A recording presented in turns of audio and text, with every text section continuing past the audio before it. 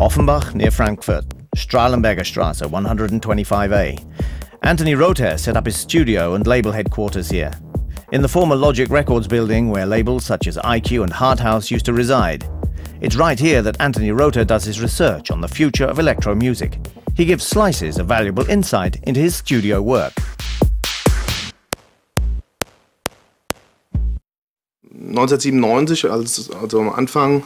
Back in 1997, when the new electro movement began, my sound was heavily influenced by Kraftwerk. Still, it's changed quite a bit over the years.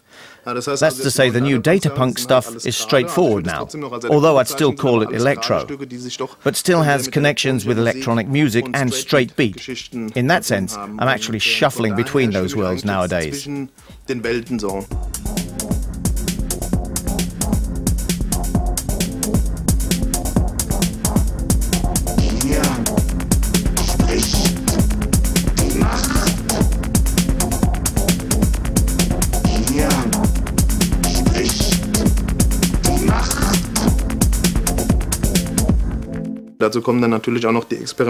then there are the experimental things I do, like on Stahl and the 2 fax releases. In this experimental work, there are no restrictions at all.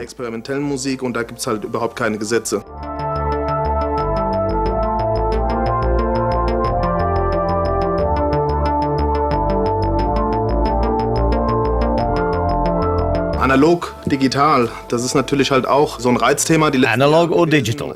Sure, this has been a hot topic in the last years. Is analog better or is digital better?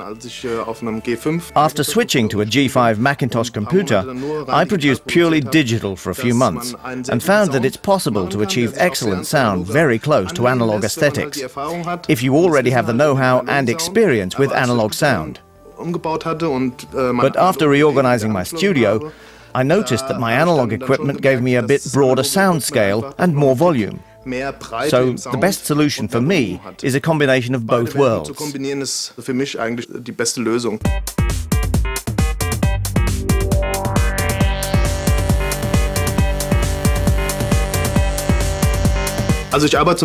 on the G5 I work with Logic Audio as a sequencer. That's how I record my vocals as well. My additional equipment is a Korg Monopoly, a Roland JD800, a JX8P. Naturally, I also have the classic drum computers, the 808 and 909. I also bought a digital mixing desk some years ago. I just wanted to have that total recall thing. But then, out of the main output of the digital mixer, I proceed to a tube amp called Cult Tube and turn it up to get a warmer sound. Without that tube, the desk itself is very precise with regards to sound, which is more appealing at first if you do an A-B comparison. But if you can't compare the two and just listen to the Cult Tube signal, it's so much more alive. It's just sexier, in my opinion.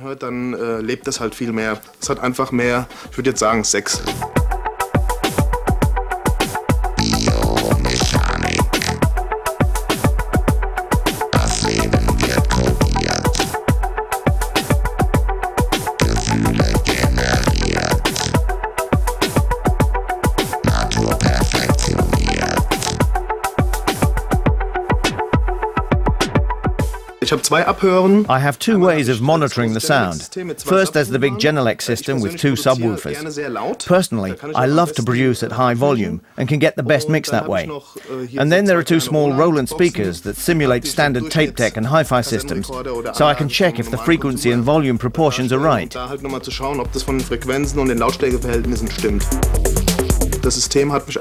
The system always got me where I wanted to go.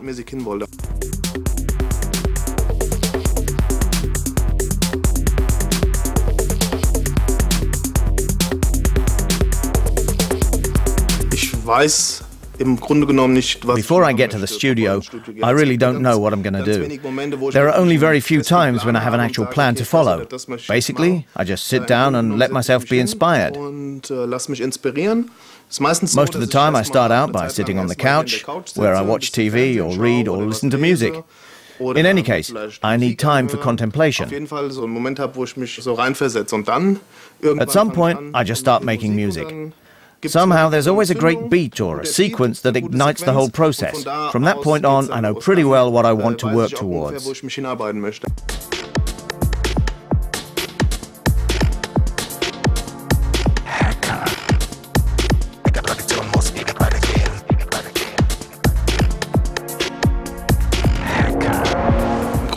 Basically, I produce on my own for the most part. From time to time, though, I have production partners. For example, I sometimes work with Sven Väth. I've co-produced 2 of his albums. Recently, I was in the studio with DJ Hell, too. That sort of thing just happens. We've known each other for years and have always been open to working together when the time is right. Irgendwann ins Studio zu gehen, wenn es passt. It's great to work with a DJ who has such a broad knowledge of and taste in music. I mean, a DJ listens to more than just the music he's spinning. So you've got 2 creative heads sitting together. A situation in which I also contribute the technical realization. Beides kreative Köpfe. Und auf meiner Seite liegt dann halt noch der Part der technischen Umsetzung. Und so stimmt man. So both sides coordinate their ideas and, in the end, they're realized technically. It's simply not true that some people I work with just give me a call and ask for a track, and I produce it, send it, and they release it as their track. I'd never do that. That's just not how it is. Und ist auch so nicht.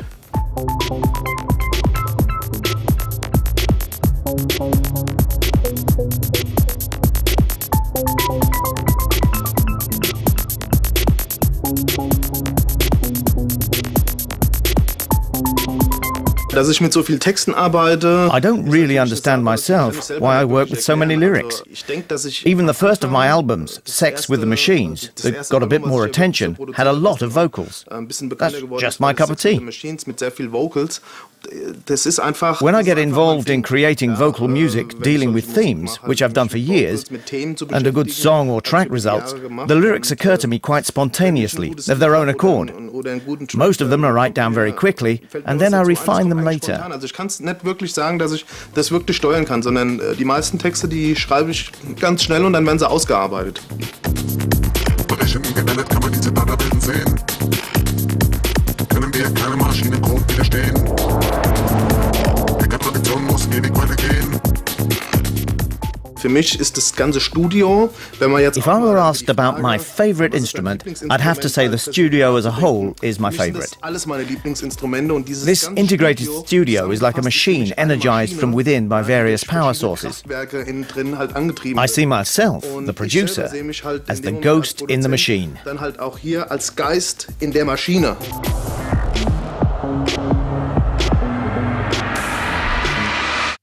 Die eigenen Labels habe ich gegründet. I started my own labels when I realized that no one wanted to release some of the things that were really important to me.